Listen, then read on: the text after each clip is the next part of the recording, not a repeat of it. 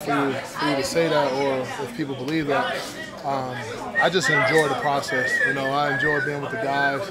I enjoy doing my job. I just enjoy it, man. So it's like, I don't know if I'm an anchor, but I do work hard. So. Yeah. You know, you're at a stage of your career where you're kind of an OG type of a guy. You know, we all get there at some point. How do you feel to be in that role? Not only just getting a job done on the field, but kind of being an elder statesman here, relatively speaking.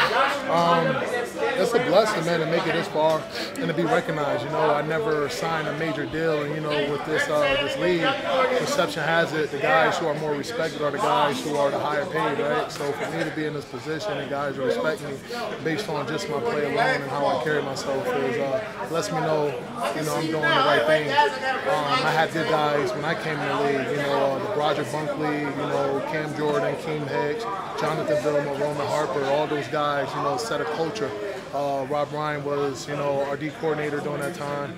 So we had a culture that I was brought into, and, you know, I try to carry that culture no matter what team I'm with, you know. I know that on Thursday nights you guys as a defensive line get together. How important is that? You know, not obviously from a football sense, but just from getting to know. Who told you that?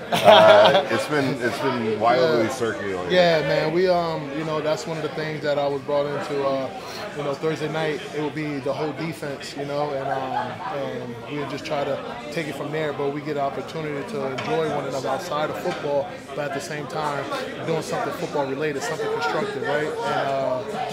And it brings allow us to get to know one another, you know, right. to be able to hold each other accountable, just not realizing, but it's building that brotherhood, that camaraderie, and you know, I hope that translates from, you know, from there to the field, and people are starting to see it, you know, but that's what we like to do. Yeah. We enjoy that. Lastly, that transition has been happening. You guys have been more productive as a defensive line, as an interior defensive line. How prideful is that for you guys? It's everything, man. It's everything. You know, I can't even really point it out or put something on it. It just allow us to be able to play fast and like I said, enjoy one another, man. Just it's a brotherhood, yeah. You know. That's what we call it, brotherhood.